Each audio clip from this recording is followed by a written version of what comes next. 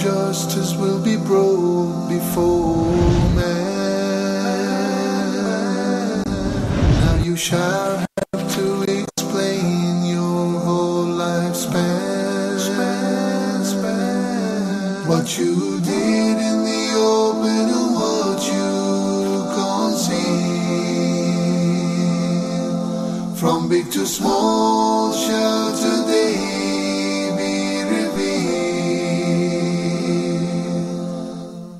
إن الحمد لله نحمده ونستعينه ونستغفره ونعوذ بالله من شرور أنفسنا ومن سيئات أعمالنا من يهده الله فلا مضل له ومن يضلل فلا هادي له وأشهد أن لا إله إلا الله وحده لا شريك له وأشهد أن سيدنا ونبينا محمدا عبد الله ورسوله. Brothers and sisters in Islam, Assalamu alaikum wa rahmatullahi wa barakatuh, and welcome again to the inevitable journey. In the last episodes, we talked about the certainties, and we wondered and we questioned the certainty of the Ummah in regard to these four certainties. Once it comes to death, once it comes to the graveyard, once it comes to the day of resurrection, and once it comes to the everlasting abode in Jannah or in the hellfire. May Allah subhanahu wa ta'ala protect us from the hellfire. Brothers and sisters in Islam, we mentioned the two diseases, and they are diseases because anything that takes your eye off the ball, that distracts you from doing what you were made to do, would be a disease. The Ummah, brothers and sisters in Islam, lost a lot because of that disconnection between the phases of the inevitable journey and the one phase that they are in, which is the life of this world. And it is the time now for us to come back to our deen, come back and learn about our creed. And the inevitable journey is one part of that creed. Brothers and sisters in Islam, for you to understand that our creed comprises three main pieces, main parts. Part number one is the oneness of Allah subhanahu wa ta'ala. Tawheed. Who is Allah? His names, attributes. Allah is the Lord, the Rabb.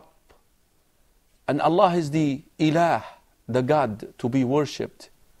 And the violation of that ibadah, of that worship. This is piece number one, part number one of a Muslim creed. The second piece, or the second part, is the message and the messengers. The books that Allah subhanahu wa ta'ala revealed to us to remind us of His oneness and to inform us why we were created, and also to direct us to work for the third piece, which is the hereafter, which is the inevitable journey. The third piece, brothers and sisters in Islam, is the one that has to do with the hereafter. And this is the one that the inevitable journey, insha'Allah, these series of episodes will help you understand, bi'idhnillahi ta'ala, a lot regarding the hereafter. I just wanted you to learn and know that this has been the approach and the methodology of the Prophet ﷺ regarding educating the first generation of Muslims. في صحيح البخاري, Aisha radiallahu anha said that أول ما نزل من القرآن, the first thing that was revealed for us in the Quran, in Mecca, who's Allah and Jannah and hellfire. This is what they learned for almost 13 years.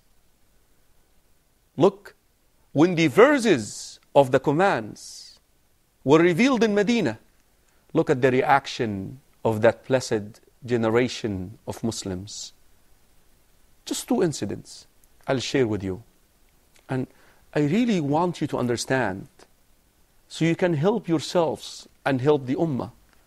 Because this is our way back, right here. Look, the first incident, when the verses of the hijab were revealed.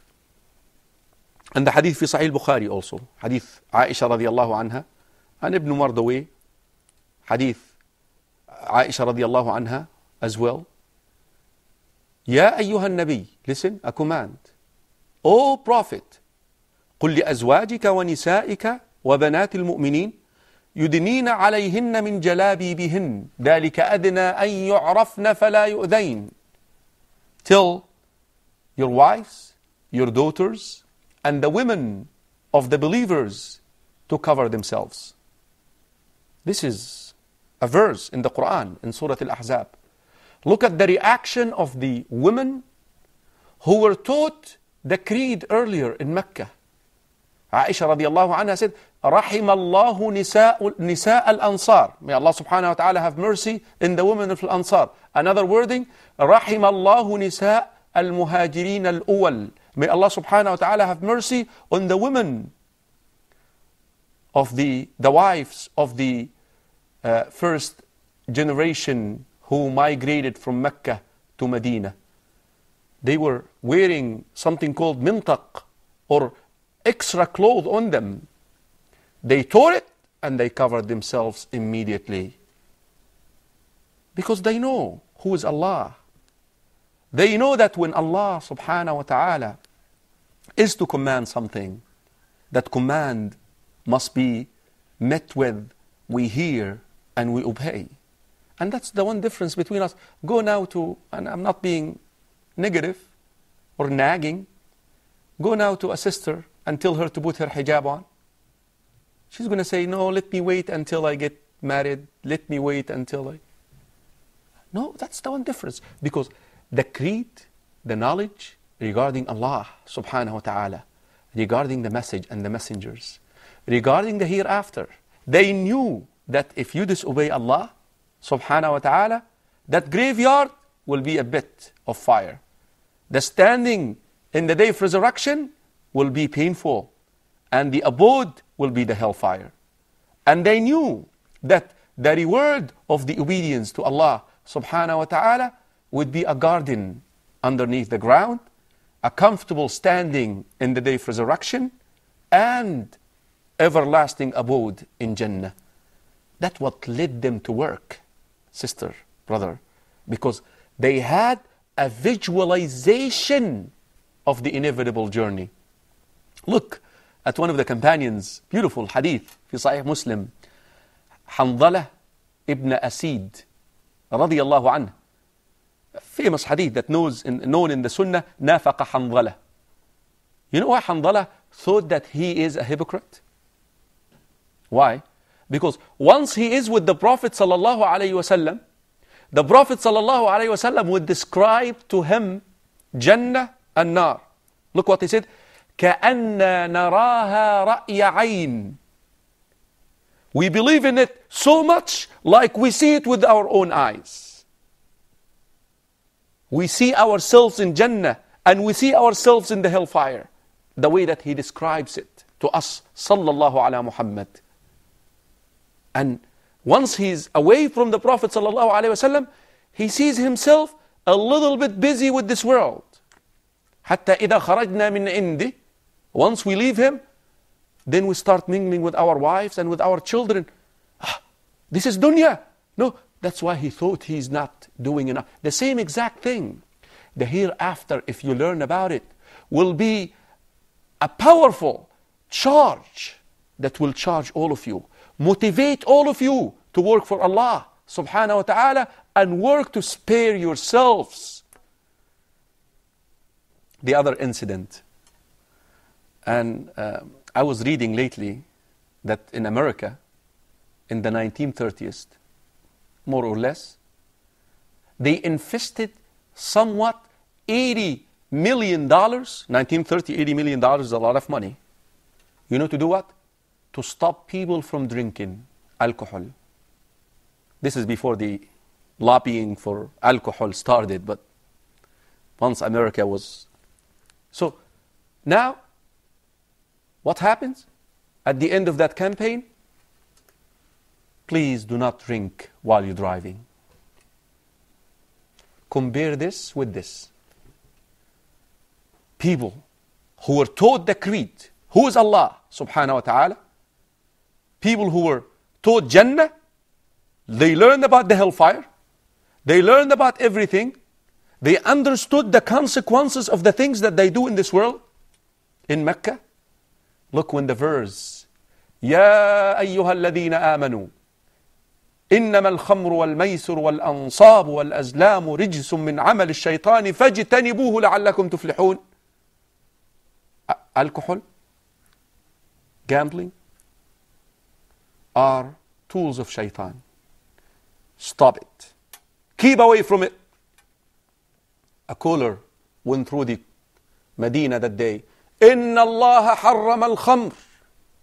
Allah subhanahu wa ta'ala made alcohol haram. Immediately, jars of alcohol were spilled. They tell you that the corridors of Medina that day were filled with liquor, spilled out. Immediate response, immediate action. سمعنا وأطعنا. You know why? Because the creed was established. They learned who's Allah. They learned about the message and the messages. They learned about the inevitable journey, the hereafter. And that's where we need to go back and re-educate ourselves about it. Because this will help us commit ourselves again to this deen. And again, this is the methodology of the Prophet sallallahu alayhi wa sallam. Hadith Abdullah ibn Abbas radiyallahu anhuma fi Sahih al-Bukhari, when he sent Mu'adh ibn Jabal radiyallahu anhu to Yemen, what did he tell him? Ya Mu'adh, innaka ta'ti qawman ahla kitab. And this hadith goes to the brothers who live in the Western world. You will come to people of the book. Listen. لِيَكُنْ أَوَّلَ مَا تَدْعُوهُمْ إِلَيْهِ لَا إِلَهَ إِلَّا اللَّهِ. Let be the first thing that you explain to them, share with them, is La ilaha illallah, is the aqidah, is the creed. Then, after that, tell them about the salah, tell them about the fasting, tell them about hajj. Of course, this does not apply to us, brothers and sisters in Islam. You still have to implement the commands of Allah subhanahu wa ta'ala that you are commanded because you're already a Muslim. But what you need to do is you need to re-educate yourselves about your creed once again, and don't take it for granted. And you will see, once you learn more about your creed, which made of who is Allah, the message and the messages, and the hereafter, the inevitable journey, you will find out that you will fall in love with Islam once again. Let's talk about the inevitable journey more, insha'Allah, after a short break. Assalamu alaikum wa rahmatullahi wa barakatuh. The scale of justice will be broke before man. Now you shall have to explain your whole lifespan.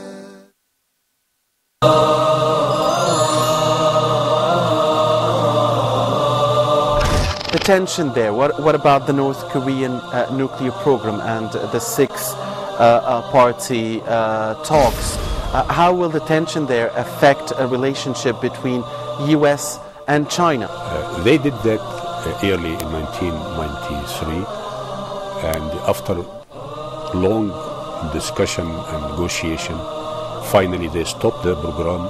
Will the world be able to stop this flow of secrets? Will it affect international relations? Or where there is simply basic known facts for most experts and most diplomats? And we don't know if there's more to come. It's information war.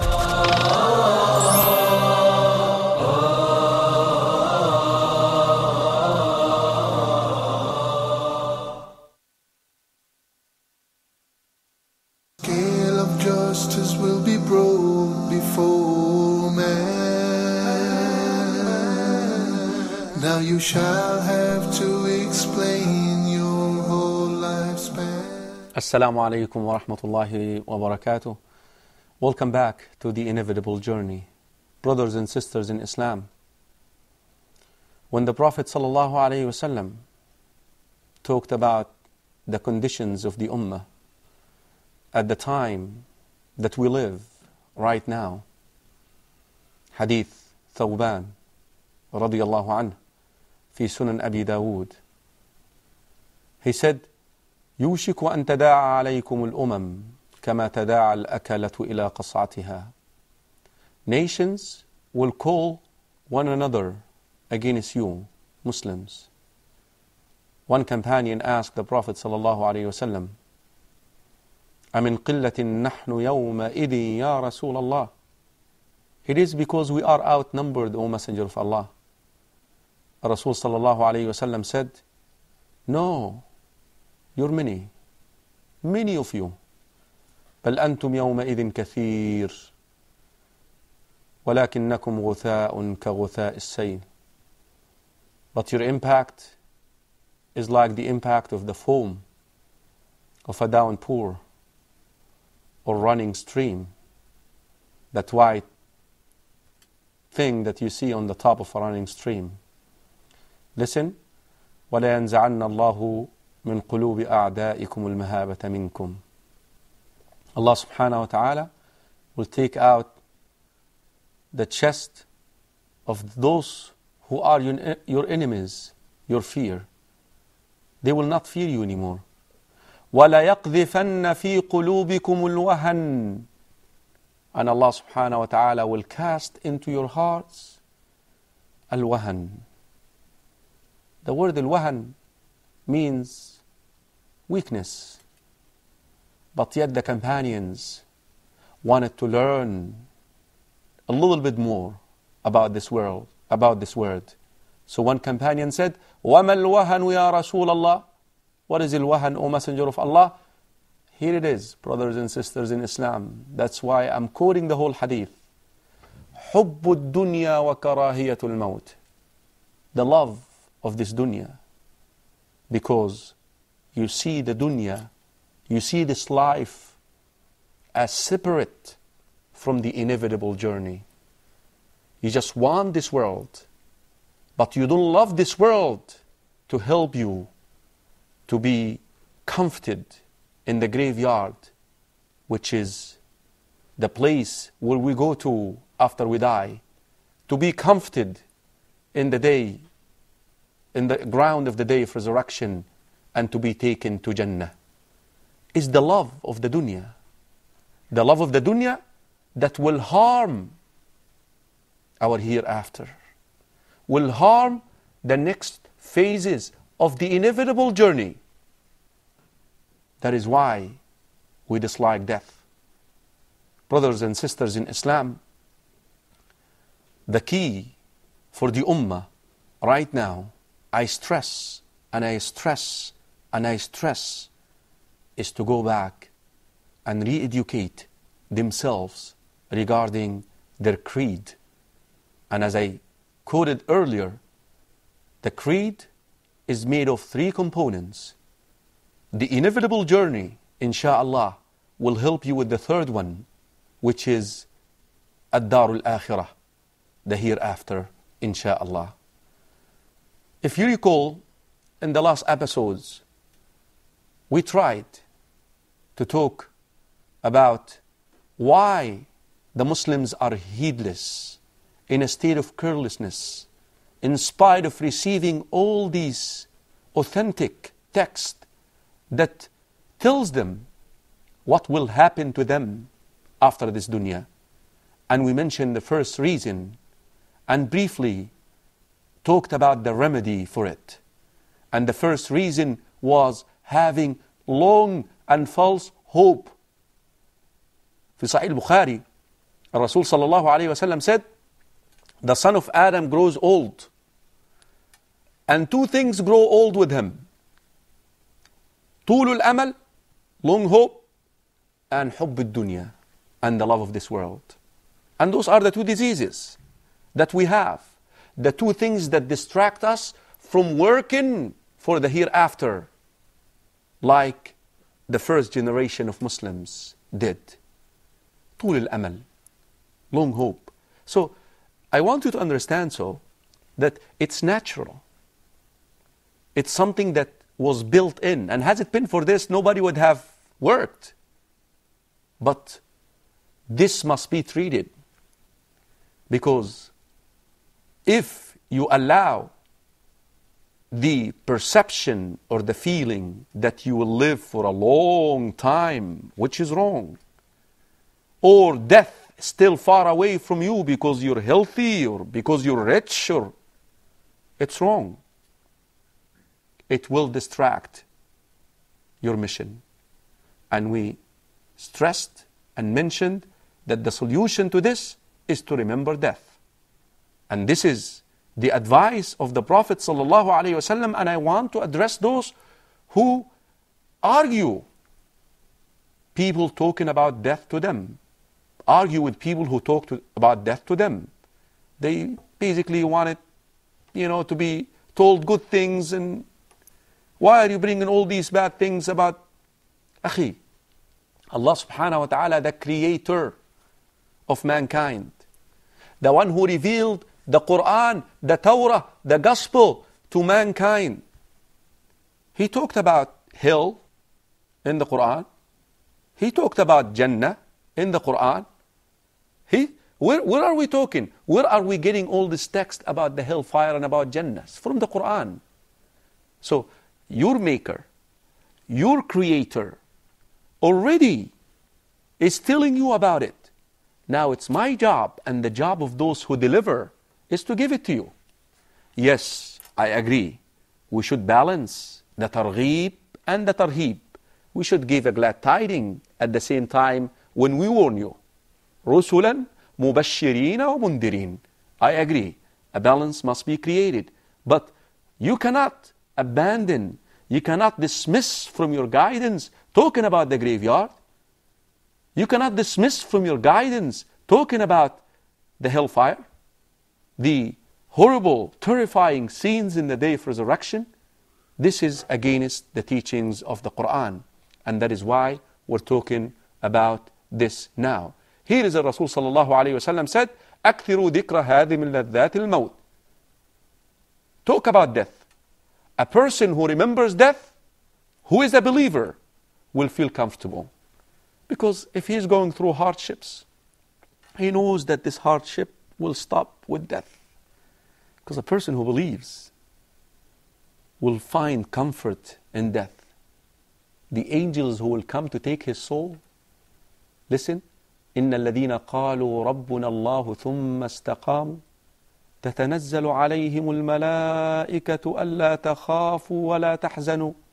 Fear not. Fear not from us. Fear not from what to come. Don't grieve over what you left behind you. Your children, your family members, don't grieve over them. نحن أولياؤكم في الحياة الدنيا وفي الآخرة. We will be your helpers, your guardians in this dunya and in the hereafter. In the hereafter. Look forward to the hereafter. وَلَكُمْ فِيهَا مَا تَشْتَهِي أَنفُسُكُمْ وَلَكُمْ فِيهَا مَا تَدْعُونَ. In the hereafter, in Jannah, you will get whatever you want. Whatever you want. That's the start. Abdullah ibn Abbas radiyallahu anhuma said that these angels descend upon the deceased at the time of death and when he rises from the graveyard, when resurrection day is here. Brothers and sisters in Islam, that is why a believer finds comfort in death. Because normally he is tested.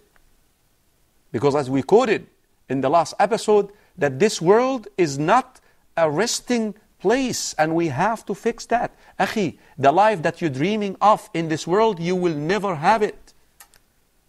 That life is going to be dandy and everything is going to be cool. And tomorrow, that tomorrow is in Jannah, akhi. Imam Ahmad, rahimahullah, was asked, when are we going to rest? You know what he said? He said, when we enter Jannah, we will rest. But in this world, chains of tests. Chains. As a matter of fact, if your test is over, then it's time for you to be gone, to be called to the next world, to the next phase of your inevitable journey. Because the nature of this life is to be tested in it. So, a believer will rest. A kafir, the rest of the world will rest from him.